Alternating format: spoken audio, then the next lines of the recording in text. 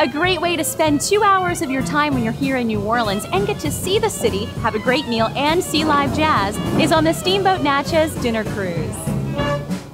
Just like steamboats have since the antebellum South, this round-trip cruise departs from the Riverwalk right next to the French Quarter.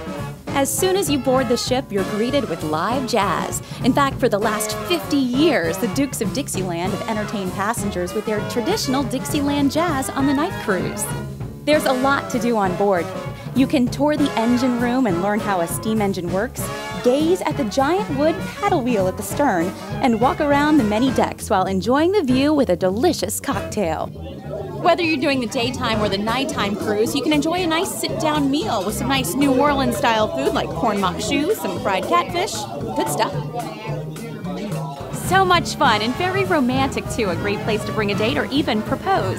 And if the dinner cruise isn't your thing and you're looking for something more family-friendly, they also do this cruise during the day as well. I'm Flirty Girl, and that wraps up another edition of Go NOLA TV, and we'll see you next time, darling.